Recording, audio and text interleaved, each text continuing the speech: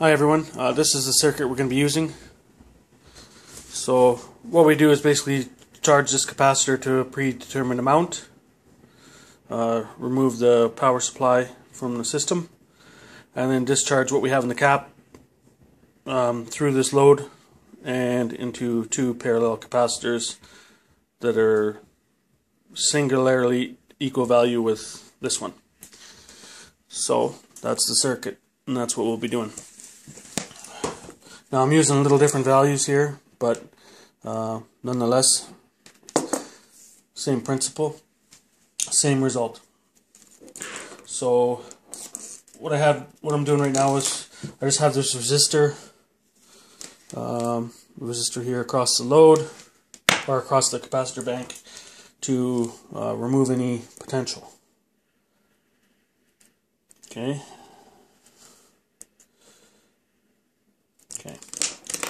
So what we'll do is we'll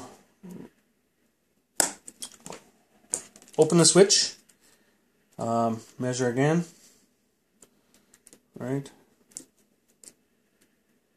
Okay.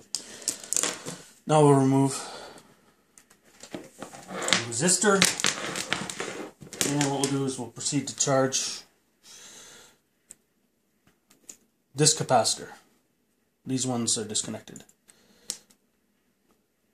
We'll charge it to 25 volts. Okay. Remove that. Take a measurement. 24.62. Nothing there. Nothing there. And we'll discharge it across.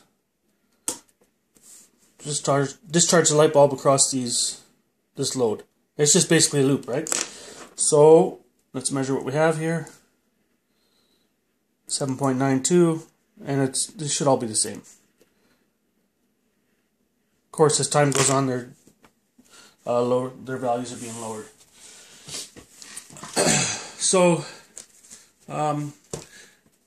what we see here is we have basically, we'll just say 8 volts across the board for close to 24 volts.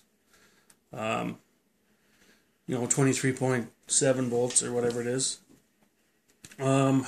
What we can do is disconnect the capacitors from this particular circuit, put the capacitors in series, and yet we have a potential of close to 24 volts that we can use and discharge the light again into another set of capacitors if we so desire.